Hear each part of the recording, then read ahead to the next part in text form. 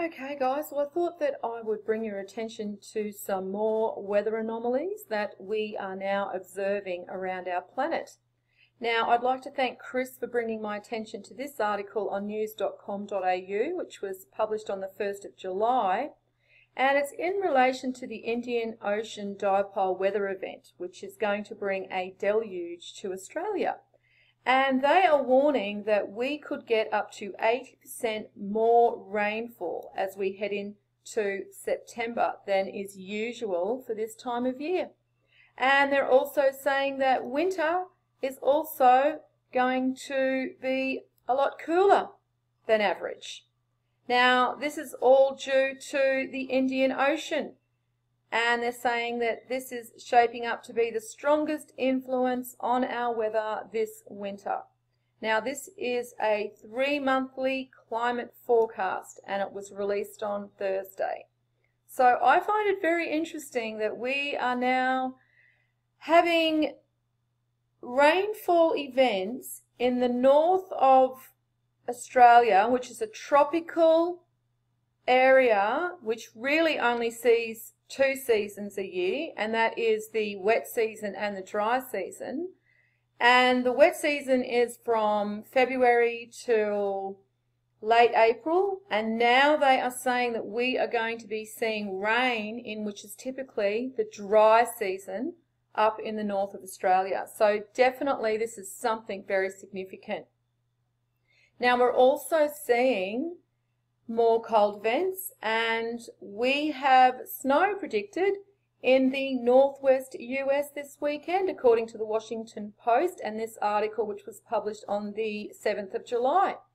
And they're warning that we can see very cold temperatures forecast through southwest Montana, eastern Idaho and western Wyoming on Monday, and they're saying that it may be an astonishing 30 degrees colder.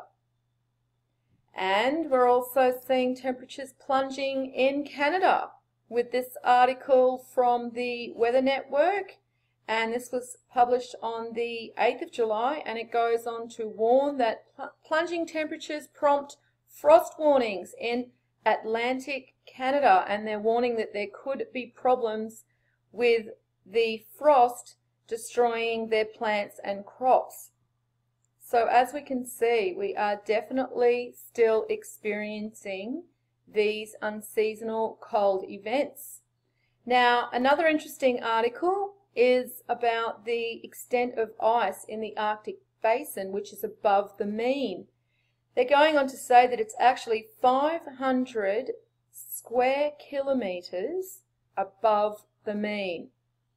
And they are also registering averages above the mean in the Bering Sea ice, the Barents Sea ice. It goes on to say that although it has been below the mean for quite some time, it is now nearly 500,000 square kilometres above the mean and still climbing.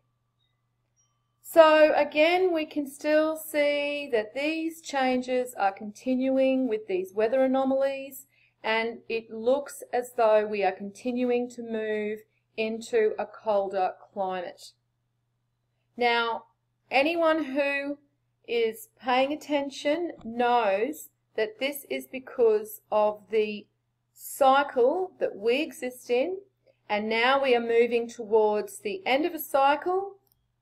We are beginning to see all of these changes reflected in the events that basically are relating to the physical, but this is because there's a spiritual element behind everything. And if we don't account for the spiritual element behind everything, then we're not going to really understand why this is occurring. We're only going to see half of the picture.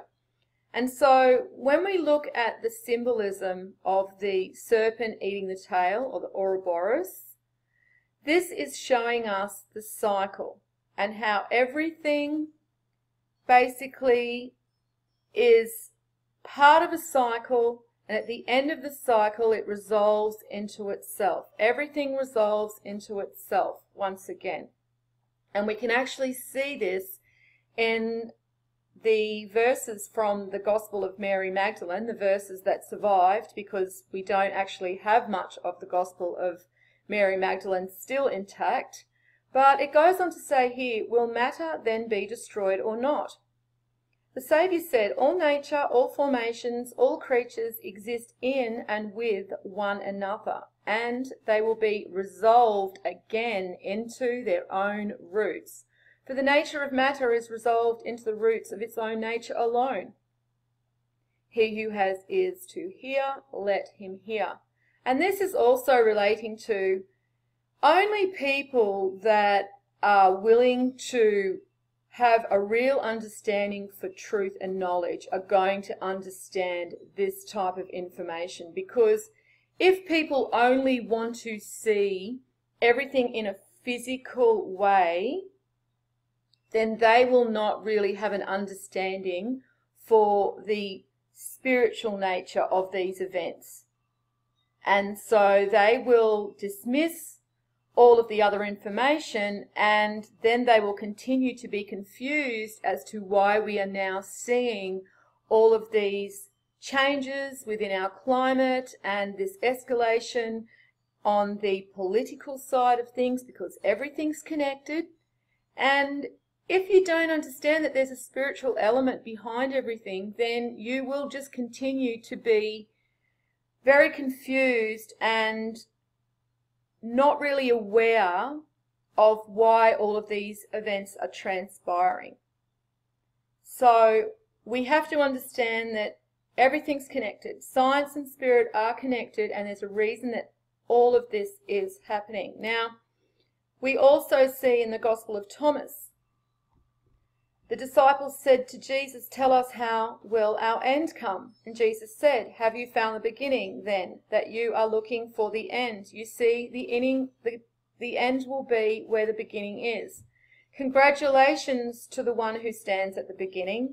That one will know the end and will not taste death. Again, this is all about the cycle that we exist in. And we're now in the last degrees of the Iron Age, about to move back into the Golden Age, and so we are experiencing these huge changes on our planet, and it's happening on all the levels, all the planes, the mental, the spiritual, and the physical. And so unfortunately, only the majority of people will focus on the physical, and they will negate the spiritual and the mental.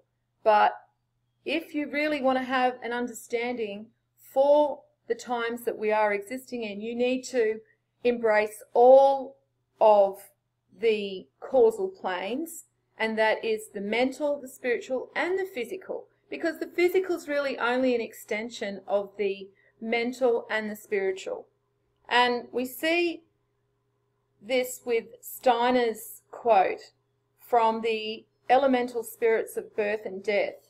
And he goes on to say, the time has come for humanity to know certain truths concerning the spiritual background to the physical world. If people are not going to be prepared to accept these truths out of their own good will, they will be forced to learn them from terrible events that will happen as time goes on. And so nobody is going to escape what's inevitable. We are all at the mercy of events that are much more bigger than just what we experience throughout our lives on the physical plane. And so if we don't acknowledge these greater forces that we are governed by, then we will suffer due to our ignorance. And so we don't want to be in that position. We do want to have an understanding for everything that's happening in these times so that we can prepare for what's approaching, because just having wishful thinking and believing that things won't happen merely because we don't want to believe that they will happen is not really going to put us in a very beneficial situation for when these events do occur, because they are occurring. And we can see that we're still seeing these anomalies happening all around our planet due to these earth changes, and these earth changes are connected to the political events and how they're escalating. And as I said, this is all because there is a spiritual element behind everything.